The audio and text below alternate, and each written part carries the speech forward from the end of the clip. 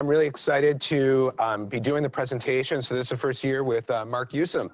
And many of you may not know Marc, but Marc works behind the scenes, or primarily behind the scenes, working with Andy Fishman and his and with his clients, as well as Marc works on the investment committee and the investment group with us. A little bit about Marc. Marc received his MBA from University of Chicago, Booth School of Business.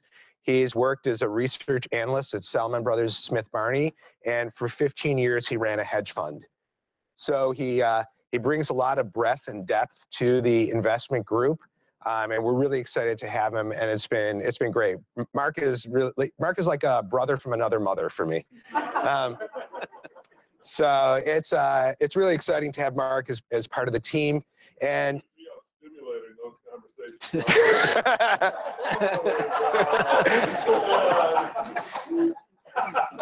Yeah. So it's like there's someone who I can talk to.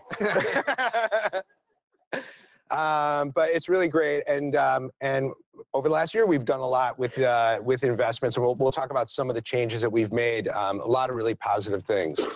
Of course, some disclosures.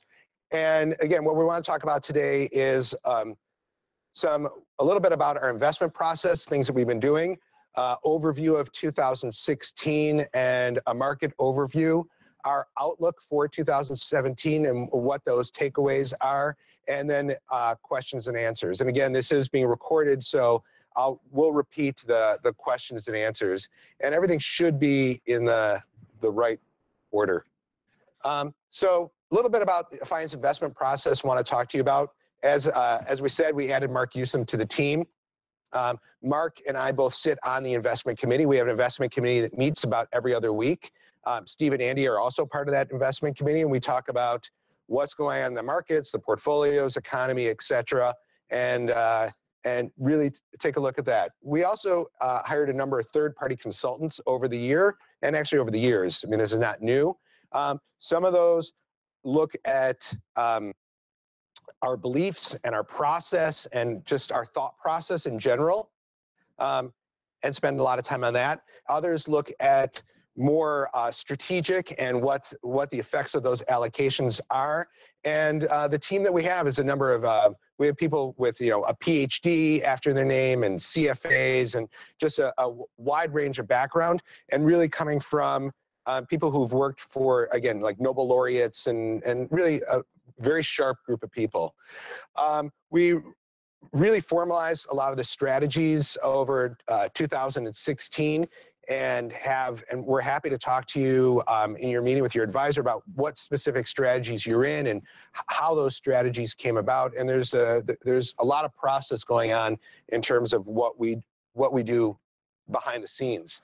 We also made a significant investment in software, a variety of different types of software. Some of them are analytical tools, some of them are reporting tools, some of them are rebalancing tools, really to help us manage the portfolios, understand what's happening, and facilitate trading.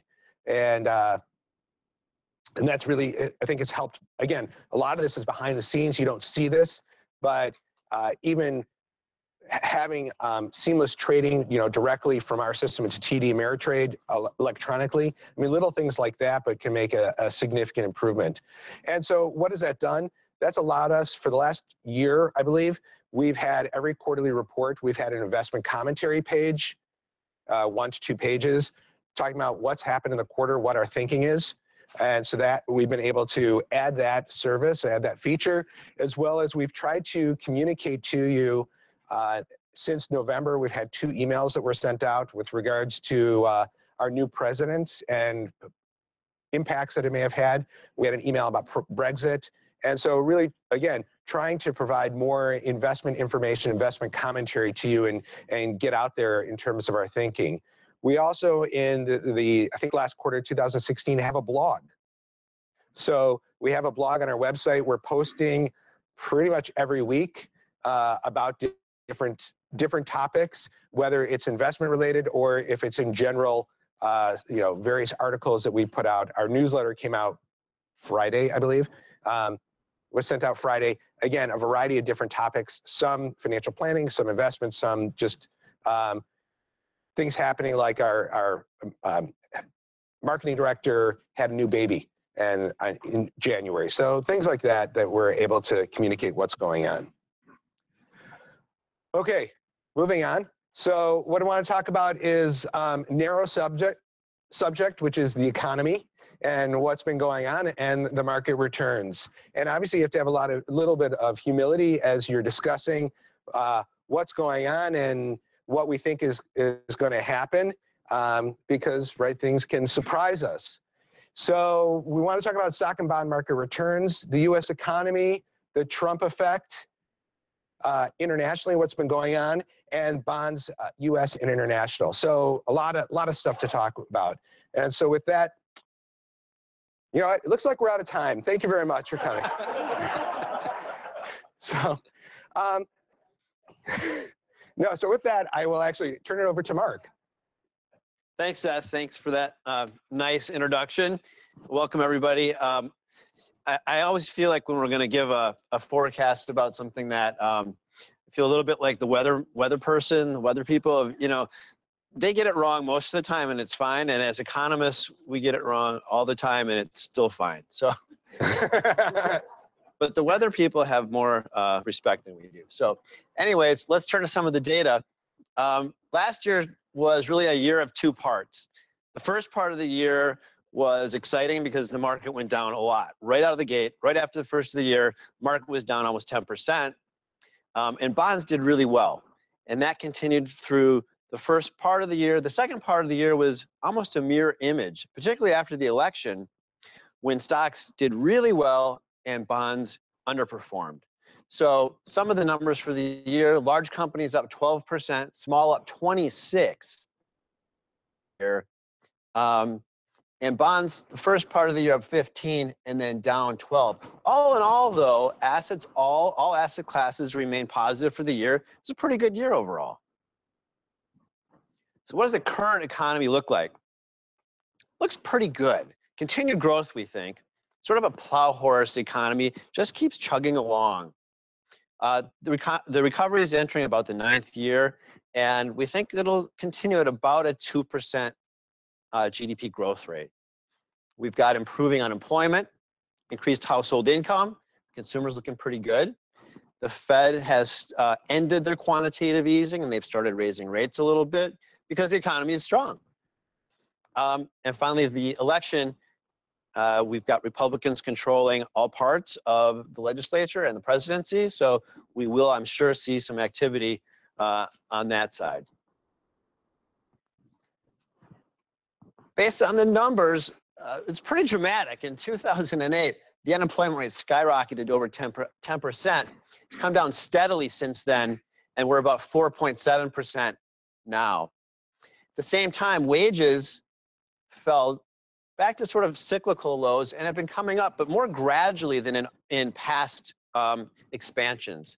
So we have still not too much wage pressure, even though unemployment rate's really fallen. This consumer is still looking good. Financial obligations ratio shows debt service as a percentage of disposable income. And it's, again, dropped pretty dramatically from 2008 to about a 10% level. So the consumer is still in good shape. If we look at a long chart of GDP, this goes back to 1950, you can see it's really cyclical. The economy goes up and down over time. The amplitude, you can sort of see, it's a little hard, has actually reduced over time, and it's smoothed out a little bit as monetary policy has been more effective in controlling the economy. We're now at about a 2% rate, and we've sort of just been fairly steady around 1.5% to 2% for the past several years. We think that probably continues. In the near term, GDP, this is a little bit of an outlier, but it's sort of gone down and then back up. The last quarter, third quarter, was good. It's been revised up twice already. So the economy looks pretty strong, but we did have this sort of dip through the first part of the year reflected in corporate earnings. Yeah, one of the things that we noticed is this big kind of dip in growth. And we also noticed a big drop in corporate earnings. And I'm going to skip one extra slide and show you this is year-over-year quarterly earnings. And we saw a number of quarters in a row that had decreasing quarterly earnings. And that became worrisome to us in kind of end of 2014, 2015, because in order for stock prices to grow, there has to be earnings. There has to be earnings growth. And we were seeing the opposite. Even when we did pull out oil because we know that there was a big issues, crash in the oil industry. And it certainly made a difference in the earnings, which is the red line, but you still had some drop there. And so the question started becoming, well, what we noticed is that there was this drop, this black line is earnings, and there was this drop in earnings, but the blue line is stock prices. And what we found is that stock prices were kind of holding somewhat steady for a period of time and then took off. And we had this kind of disconnect in terms of why is it that earnings have been going down, but stock prices have been either holding steady or going up. And even the economy has been growing, slow, but still growing.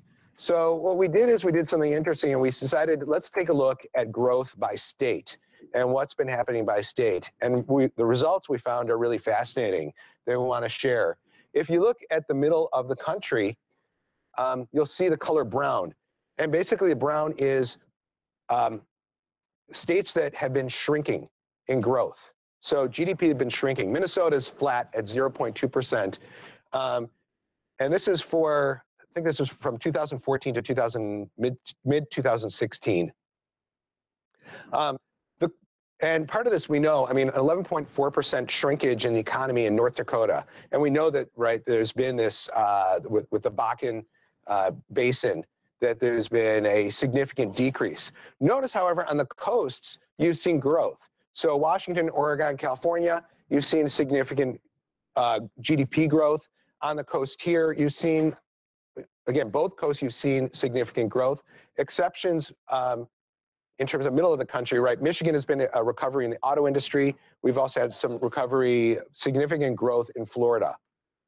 And so what we think has been going on is that we've been actually in a period of what we're calling a stealth recession. In other words, we've actually been going through 2014 to end of 2016 or so. There really has been a significant slowdown in the economy, but it's been isolated. It's been isolated geographically to the middle of the country and isolated by industry. That being said, kind of going back a slide, if you look at anticipated earnings for 2016, we believe that there's going to be a recovery in the oil industry. Oil prices are twice as high as they were 6 months ago. And so what we think we could very likely see is what we're calling an earnings surprise. I mean, I guess not a surprise if you're expecting it, but at least we think that there could be a significant increase in earnings, year-over-year earnings, with the recovery in the oil. And if that's the case, then kind of going back here and looking at the stock price and stock earnings, it's very possible that the rise in stock prices is really due to either anticipating that earnings rise or that stock prices could go even higher based upon, again, what we're calling an earnings surprise. So that's, again, over 2017, some positive news. And you can really see that, again, this stealth recession concept in that before middle of 2016, the last high we had in the stock market was back in May of 2015. And from May of 2015 to July of 2016, we never broke through that high. So basically, we had 3 different attempts to have a correction in the stock market. We had basically issues with China at the end of 2015. We then had an effect in the stock market based upon the Fed raising rates, and then this one, Brexit. So each time there was this attempt at a correction in the stock market, we went down roughly, I think 11% was the total drop in 2016, the intra-year drop, but never really kind of this full-blown recession. And partly I think it was just this isolated. We think that we're out of that at this point in time. And again, that has nothing to do with who's president or what policies they are. We're really not looking at that. We're simply looking at what the data seems to be suggesting, and that there may be a reason outside of the presidency for what's really going on with the stock market and what that outlook could look like, which is quite positive. Okay, so that's the good news that we think that is out there. At the same time, we do think that there are a number of headwinds to the stock market. Some of them are cyclical, but we also see some of them that are secular. So a lot of the tailwinds that we see are more cyclical nature, in other words, recovery of the oil market. Some of the headwinds we see are more secular, are more long-term issues, and we're going to go through that. So the first one is the headwinds that we see is, number one, stock valuations are high. U.S. and international debt levels are high. Economies at full employment, hard to grow if everyone's working because you can't find workers. Demographics and productivity, long-term issues that we see, and something outside, foreign events that could spill over and negatively impact the U.S. So first, we'll look at stock prices.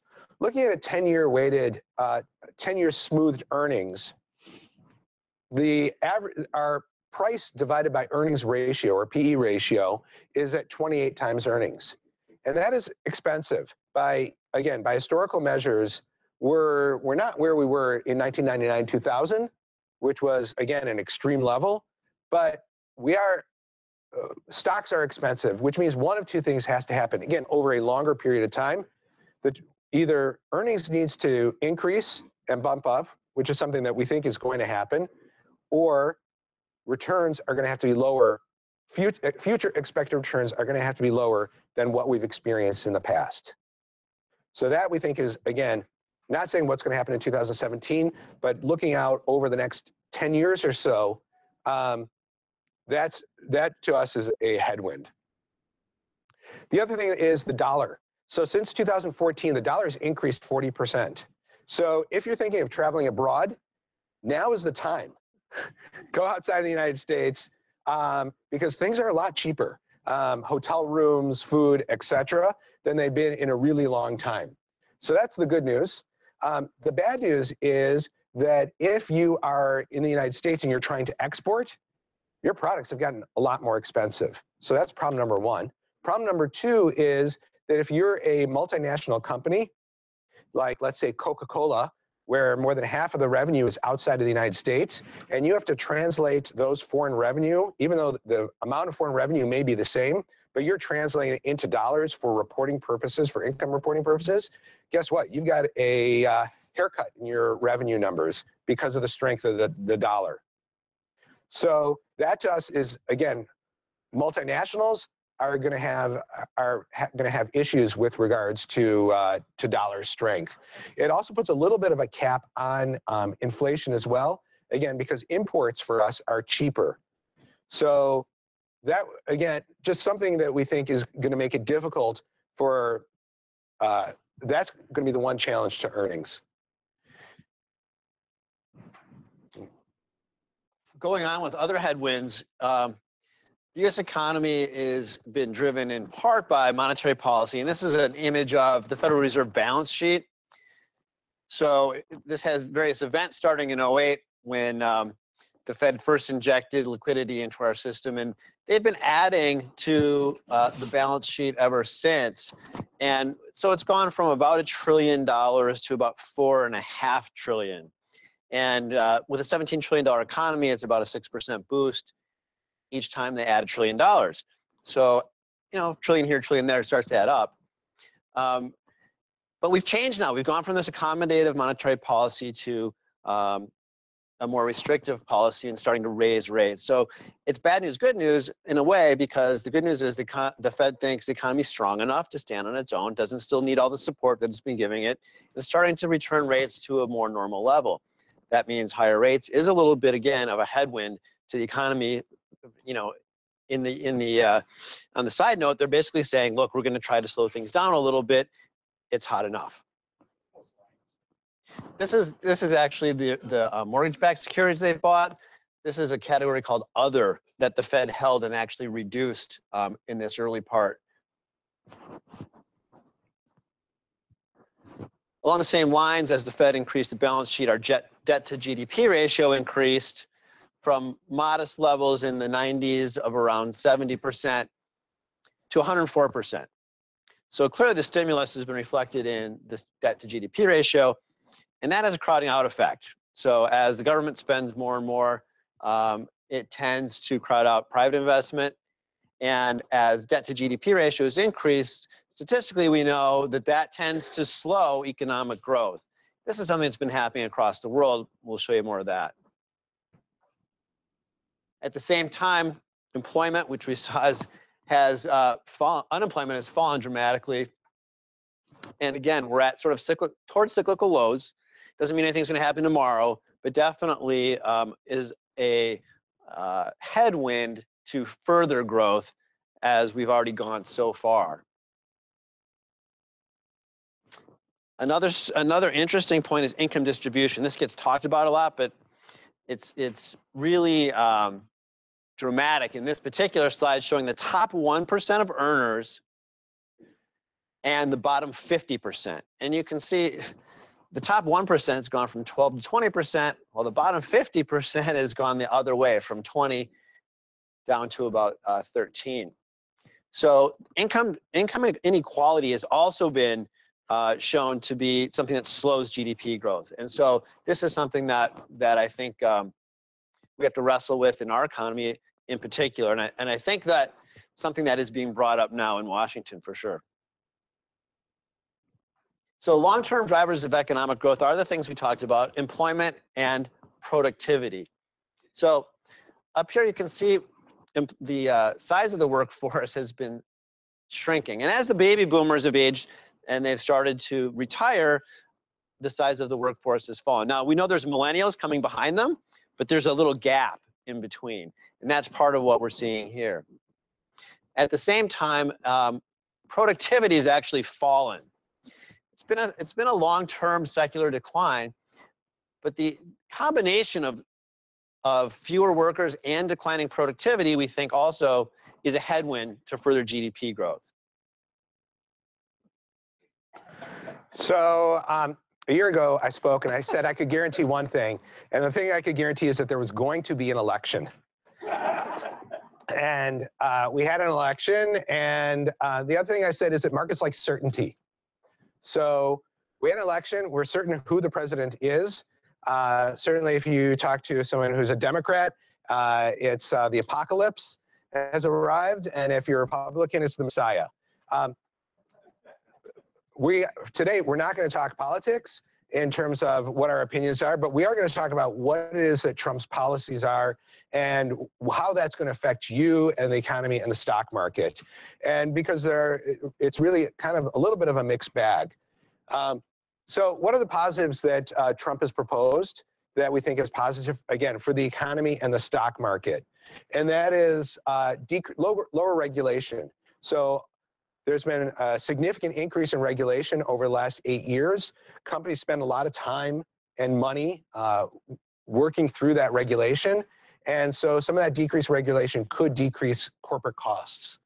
Also, he's talking about lowering taxes. So lowering corporate taxes, lowering personal taxes, that could be good for corporations. That could be good for individuals. Allow, again, higher earnings, more spending of money by individuals. And he's talked about bringing in money from overseas, kind of making the tax rate more fair for companies who have earned dollars overseas, allowing them to bring them into the country. All that could spur growth in the economy and in the stock market. And finally, he's talked about increased infrastructure spending. We know that, again, nationally, our bridges and our roads are in state of disrepair. And again, bringing money into the system and doing those things could be very positive.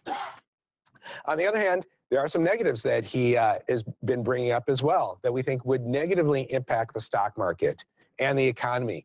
So some of those are his belief against free trade. So we know that yesterday he signed an executive order to pull out of the Trans-Pacific Partnership. So far, we really haven't seen an immediate impact to the stock market. But again, our belief is that free trade hurts economic growth and hurts the economy and the stock market. And we would expect net, we'll see how that impacts, but we do think that that reduces our stock expectation. Lack of free trade or free trade? The lack of blocking free trade, adding tariffs, not allowing for free trade. Because what it does is that country who may be able to make that product the cheapest is not able to, you're not getting the advantages of each country. So the other thing that Trump has talked about is immigration. We just talked about the fact that employment is at lows and it's hard to grow the economy if you don't have workers. And so some of his thoughts on immigration, we believe, would also be harmful to the economy and the stock market. There's certainly geopolitical issues that he could bring up that could be negative. The healthcare, the Obamacare, we don't know what he's going to do. But again, that may be more expensive for companies than what they're saying, and certainly unintended consequences. And what I'm talking about is, right, we know that there's alternative facts on what's happening, and one wrong tweet has sent individual stocks dropping significantly. And so he's certainly a wild card in terms of what he's going to say and what he's going to do. So it's a little bit of a mixed bag, the policies. Looking overseas, our outlook is a little bit less favorable in general than compared to the United States. And that is that really we see growth, but we really see growth being a lot slower, specifically in developed markets. And some of that is just secular trends with regards to productivity and demographics. And some of that is to issues that they have that they really have not addressed. We expect the Italian banking issues to be addressed in 2017, and they could be disruptive for Europe. And the question is, how disruptive could that be outside of Europe? There are going to be elections in 2017 in France and Germany. We've seen a nationalistic or uber nationalistic sentiment, both in the United States and the UK. We would not be surprised to see that kind of sentiment spreading across to France and Germany as well. So again, it's more of a kind of a global trend, and we're not sure that that global trend is going to be positive for global growth. They still have, in developed markets in particular, endemic issues such as high unemployment. They've had significant quantitative easing in Japan as well as in China, and that's what helped slow down kind of the China drop. But in the meantime, that can't be added ad nauseum. And so the question is, okay, where are we with China and their soft landing?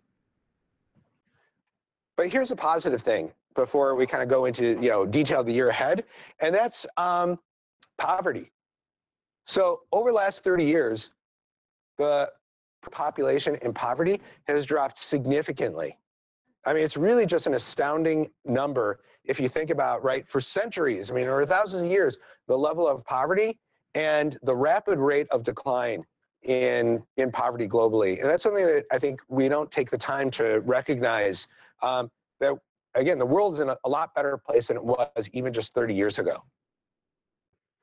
Okay, so that was kind of, again, the positive side. On the negative, those countries that are in the brown are countries that have, we talked about US and high debt relative to GDP, relative to what they're producing. We have that same problem in Europe as well, just even worse, really. And you have the pigs, Portugal, Italy, Greece, and Spain, being debt levels greater than 100%. You have Belgium as well. And a lot of the developed European countries are, but they're pretty darn close. So what does that mean? Basically, the research has shown that when debt levels get to that high, growth slows. That's just the relationship that's out there. So GDP growth slows down, and that's what Europe is faced with. And it's going to take them time to basically deleverage, which they're not going to be able to do because of, again, problems with the Italian banks, problems with Deutsche Bank. Some of that debt is either they're going to have to haircut savers, or they're going to have to nationalize debt. We don't know exactly what they're going to do. Either way, that doesn't bode well for growth. Notice, by the way, in Eastern Europe, the situation is different. Their level of debt relative to GDP is in much better shape. They're in much better economic shape than their more developed neighbors. So what does that mean for global growth? Global growth in developed markets, we expect in 2016 and really to continue in 2017 is going to be relatively slow. So in other words, 1 to 2% in growth. I want to note in Russia and Brazil for 2016, growth was negative, primarily due to oil. And we do expect some recovery in both Russia and Brazil as oil prices have increased off their lows. They're still low, but compared to their highs, but certainly a lot better than they were. And as we said, U.S. growth being in the twos, kind of that plow horse moving forward, not too fast, not too slow, but continuing to grow. Outside of the developed markets, we do see higher growth in emerging markets and in Asia. And we expect that to continue. Now, that growth rate is not going to be the same. In other words, China was growing at double-digit growth rates. We don't expect that level. While we expect growth, we probably will not see that level of growth. What does that really mean when we say, okay, well, we don't see significant growth? Well, what that's meant is really earnings. So corporate earnings for most other countries compared to the U.S. have been significantly less. So as corporate earnings have been less, stock markets have reflected accordingly. And so for the last, 4 years or so, basically, and continuing this year, the U.S. stock market has basically trounced international stock markets. Interestingly enough, when we look at even from a forward earning basis, the U.S. stock market is a little bit more expensive than developed markets, but not that expensive comparatively speaking. So we're not necessarily seeing just this raging global growth, at least not yet in developed markets. Emerging markets notice something a little bit different. Emerging markets we're seeing is actually cheap. So much better debt situation, much better valuation. What does that mean? It means probably higher growth. Moving on to the fixed income side, we want to take a quick look at global rates, central bank policy, and inflation.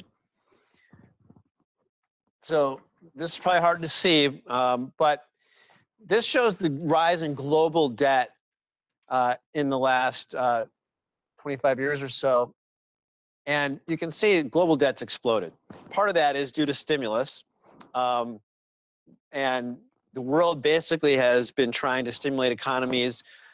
We just talked about a little bit Japan and China, where they have negative rates.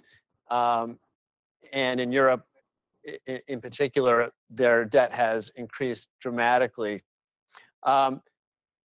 Today, if you look at interest rates across the world, the United States looks very interesting from an investment perspective. And that's probably one of the things that actually keeps rates down here, is that it's drawing investment from across the world. When Germany and Japan have zero or negative rates, people don't want to invest there, right? You don't really want to pay somebody to hold your money for you. You want to get a return. So the United States looks relatively attractive. We think that probably continues as the Fed raises rates here as well. So if you look at a long term, this is 145 years. You might remember back in 1871. Rates were low for a really long time. And it was only in sort of the modern economy that rates went really high and monetary policy took over, and we tried to crush inflation.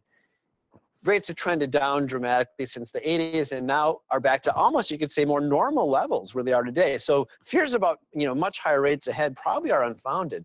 We're at about 10-year rates are about 2.5% today. We don't think they move dramatically higher.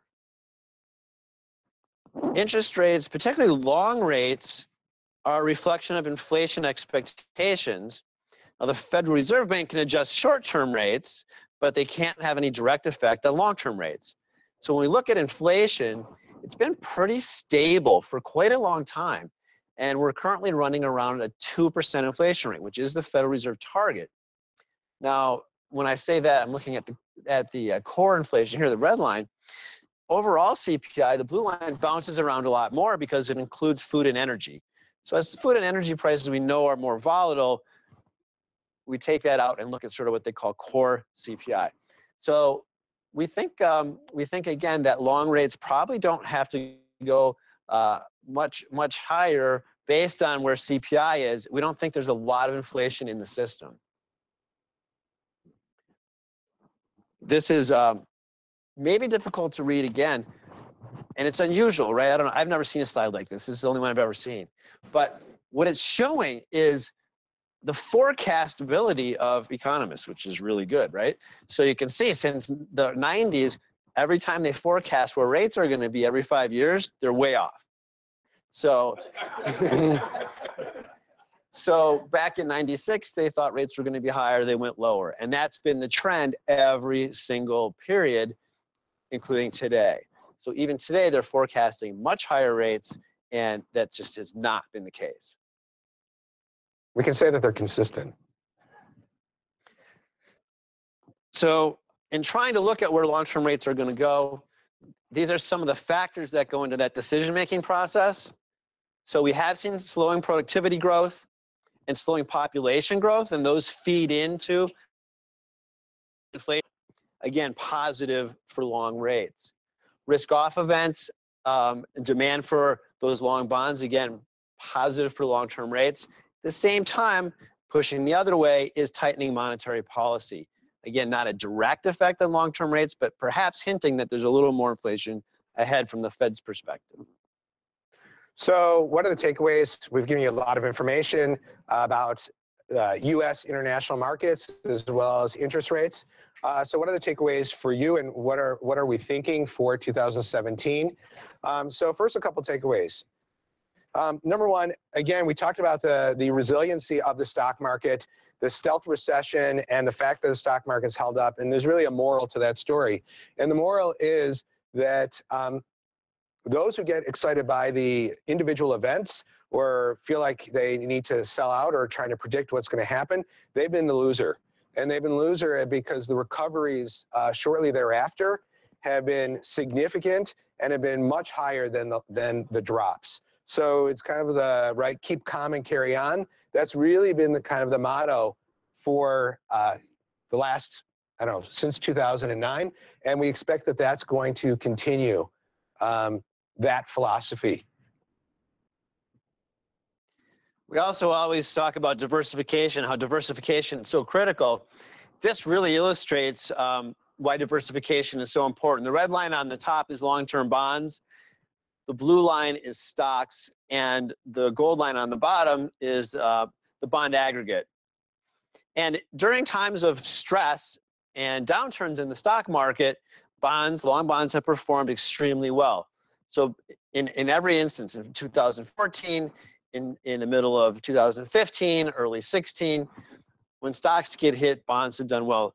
They act as a hedge. And while we don't want necessarily our entire portfolio to be in bonds by any means, they do act as a hedge. And over this time period, in fact, bonds outperformed stocks over most of the last several years, only until the last part of 2016. At the same time, the bond aggregate on the bottom doesn't move very much. You don't see much volatility there. Again, a piece of the portfolio adds sort of ballast to that portfolio and helps reduce volatility. The other thing we wanted to point out is, and this slide is a little hard, and I'll try to explain what the pieces are. The bars here are the end of year returns by year going back to 1980. And notice that 28 out of 37 years have been positive in the stock market. The red dots here are the intra-year returns. So in other words, what you'll see is that most years the stock market's positive, but during almost every single year, you're going to have a correction. You're going to have a negative drop in the stock market and negative drop in returns. And that's pretty consistent. And so we feel that 2017 is not going to be any different than the last 30 years, and that there will be a correction in the stock market, and you're going to see one of these red dots when we plot it out for 2017. So our expectation is that there will be volatility, there will be a correction in the stock market in 2017, just like there is every other year. And so we expect that that's going to continue as well. It's going to be scary. It's not going to be pleasant. It'll be like a roller coaster, but that doesn't necessarily mean that's where the year is going to end up. And so again, it's part of just thinking about the long term. So we hedge ourselves because of the fact that we want to diversify, but we also have to look at what we think is going to happen. So overall, for the U.S. stock market, we see continued GDP growth. We see the Fed continuing to raise rates this year as the economy improves, maybe 2 or 3 times. We think inflation remains in check. Overall, we think a positive environment for stocks. At the same time, we think bonds are likely to surprise on the upside, as they probably overshot early last year, and they probably overshot on the downside the late part of last year.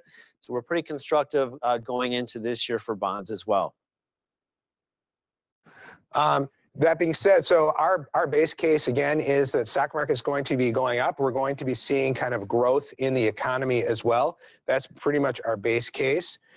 We have a kind of alternative case of, we talked about stealth recession, but we could see a surprise on the up. What's the caution to the stock picture? The caution to the stock picture is that we do think there's going to be increased volatility. Volatility has been low in the stock market lately. We think that's likely to change. And we do believe in the theory that when everybody's saying the same thing, watch out because something else is going to happen. And so we're much more, I would say, cautiously optimistic than a lot of the people who, I don't know, our peers are in the industry.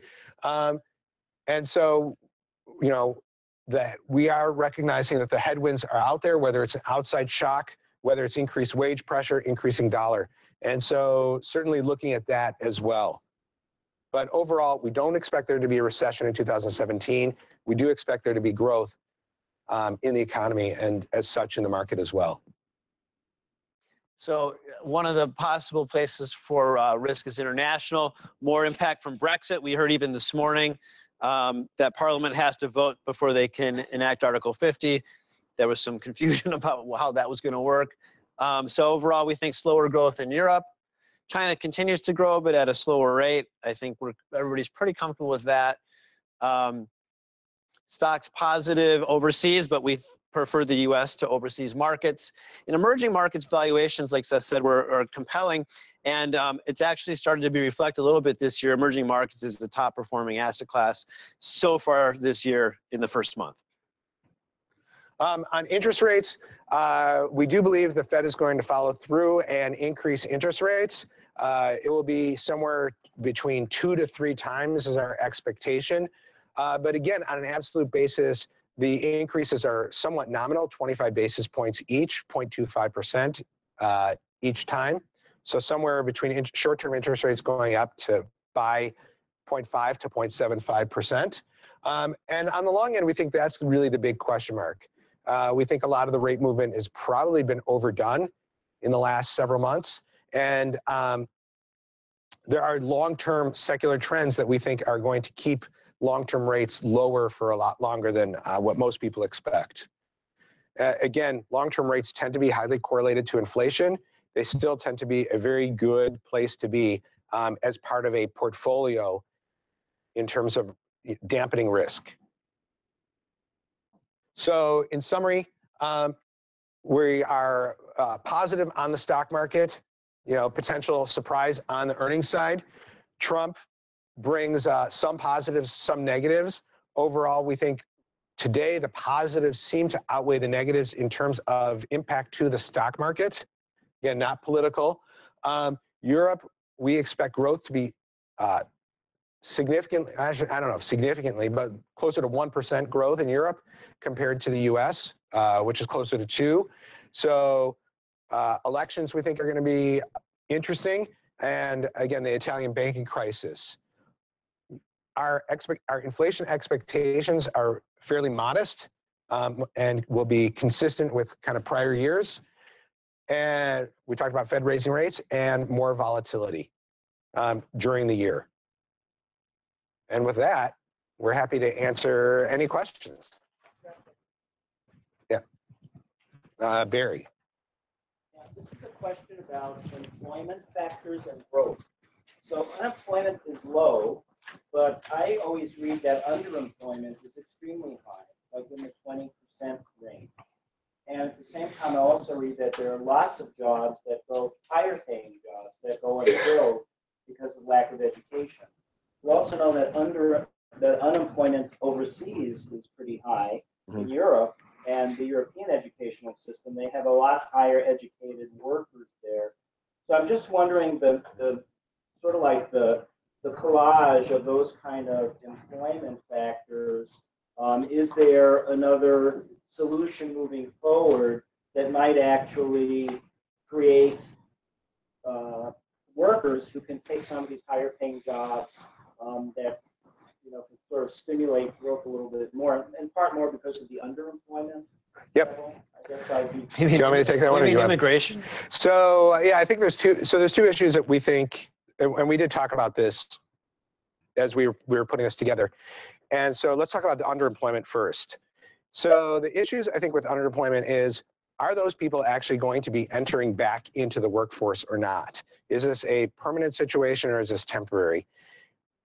What it appears to be is more of a permanent situation.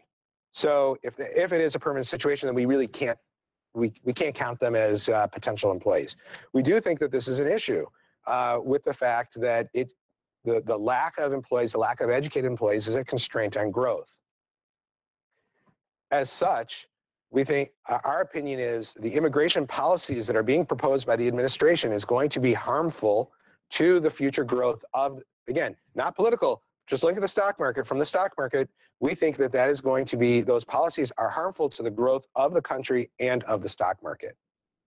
If you look at, I think they call it U9 and U6, they're different unemployment pieces to the unemployment picture. If you look at all the curves together, they have all moved in tandem. That level of underemployment, it's moved in tandem with the entire employment rate. Yeah. So I don't know what the exact absolute level is, but they have moved together, and so it's still an issue. Yep. Any other, please? So we gather data from a variety of sources that, whether it's from the Federal Reserve or from, this was from Capital Group, a U.S.-based company but has offices globally, that provide us that specific slide. So I would say that we have kind of our own experiences, but the experiences out there, and keep in mind that you have countries like China where there's like 1 billion people, and the amount of people that have moved out of poverty. In Africa as well, just some major changes. The rise, in some respects, they've leapfrogged certain technology, right? Phones didn't really exist in Africa, but cell phones do. And so right, they weren't able to string up they weren't able to string up phone lines, but I had a friend who worked for a number of years in Nigeria who was building cell towers. And so those kind of things were really happening that allowed kind of this almost like a leapfrog in terms of global wealth, or moving up from the level of poverty. So yeah, it's something that I think the media does not give enough, right? The media doesn't give enough exposure to some of the good that's been happening globally.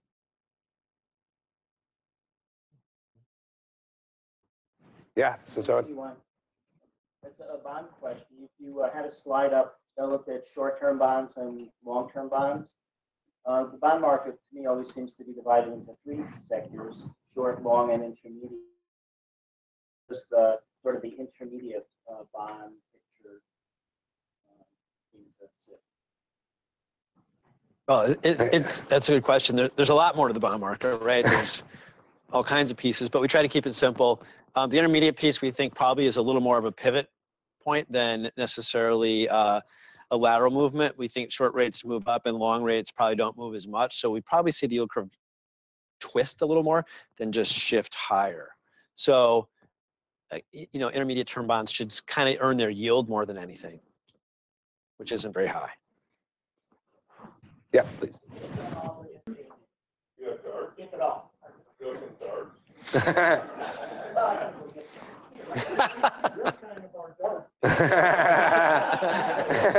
My head's getting more and more pointed.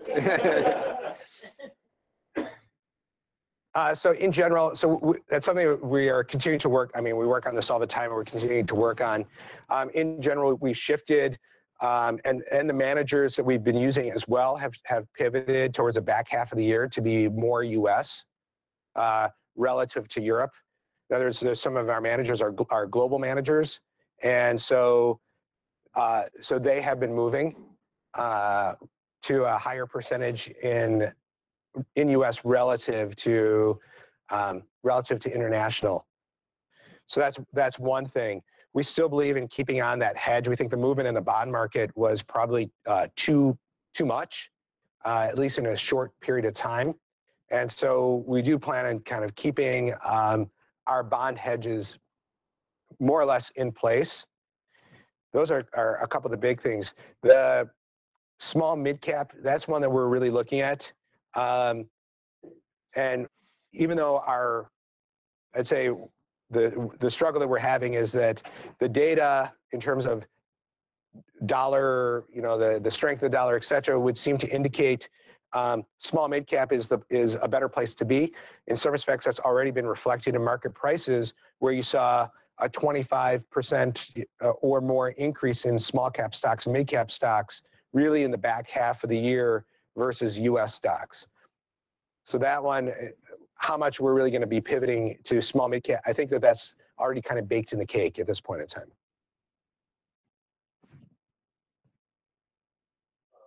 Let me try and help answer that question in a different way. Every one of you in this room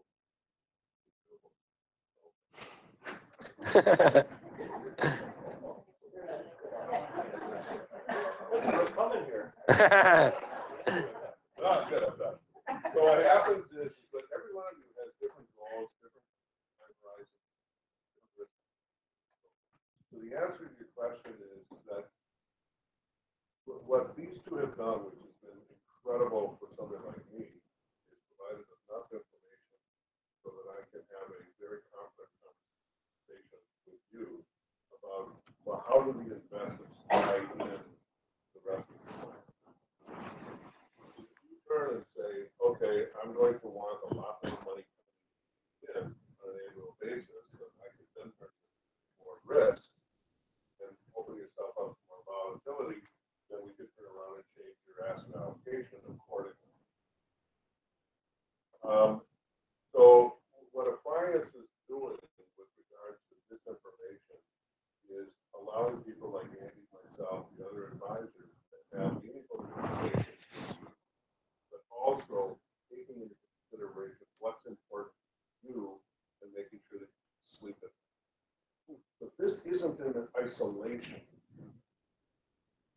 Investment planning isn't in isolation. It is coordinated with your personalities and your time horizon. The other thing is rebalancing. This is very crucial in that if you get to a place where, hey, I feel like I should be a 60-40 investor or 31-30 or something, if you walk into the office where we have a visit and you're 5% above or 5% below what that target is that we want to do some shifting. And what we've always found is that making sure that you have at least a year's worth of cash to take care of your personal needs usually works. And that's not included in your asset allocation. So that's how we use this information, and that's how we kind of get it disseminated. I just wanted to make sure. So I'll also add to that internally. So the day after Brexit and the day after the election, our investment committee was getting together and kind of holding impromptu emergency meetings. And as you can imagine, the conversations were very passionate. Spirited. Yeah, spirited and passionate. And so I was freaking out. We have a little okay? And so being able to kind of say, okay, well, looking at some of these slides and saying, look at what's happened when other kind of one-off events have happened, and really staying the course. And even as making sure that we are kind of ahead of that, and either reaching out to clients and have something that we as a team saying to everyone, and also working through. We still got phone calls with people are like, oh my gosh, the world's going to end. And I would say, Andy said this to me. He said, the world only ends once. It's not now.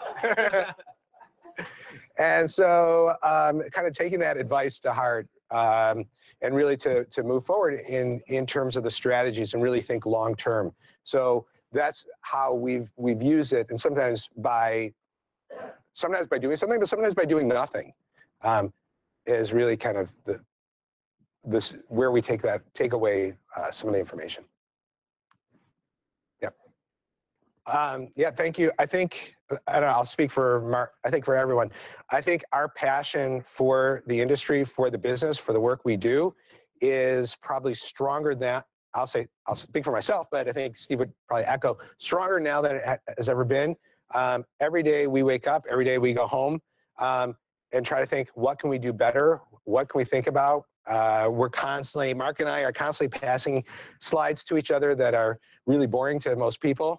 But really because our enthusiasm for the business, for the industry, for the work, we really live kind of Steve's motto of willing to be smarter tomorrow than we are today.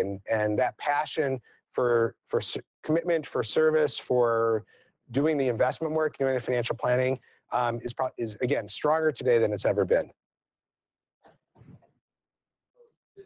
Steve can't go home because one of you guys gave him a ride.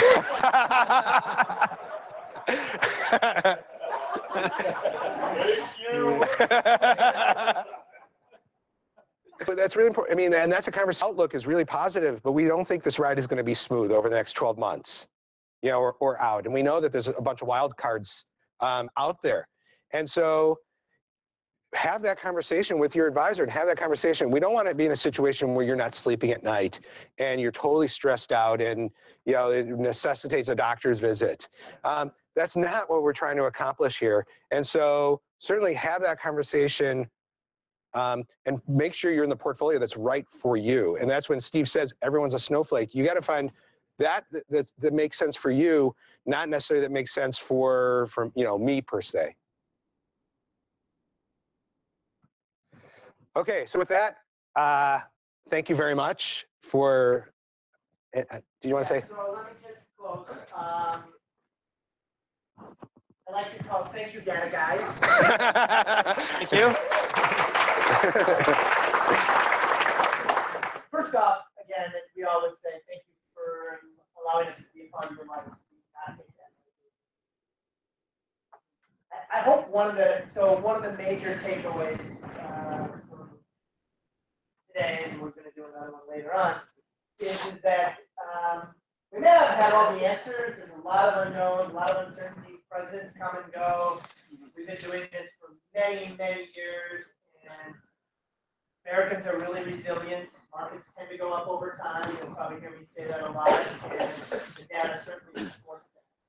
So what we put in place, and what we're spending a lot of time, and you can see it from this presentation, we put some discipline into what we're doing, and we continue to do that.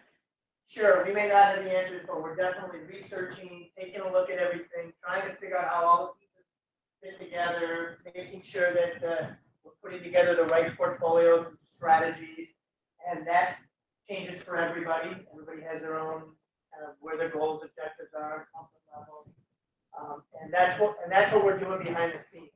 And sometimes you don't always see that up front, but there's a lot of information, a lot of due diligence behind the scenes, the process, the discipline, patience, and that hopefully when you put all those pieces together, it leads to good positive results for all of you to reach all your objectives and goals. And we appreciate questions, we value those. There are definitely many ways to construct portfolios. And we have our certain approach, and we see it work, and we want to stick to that. But we're always open to questions.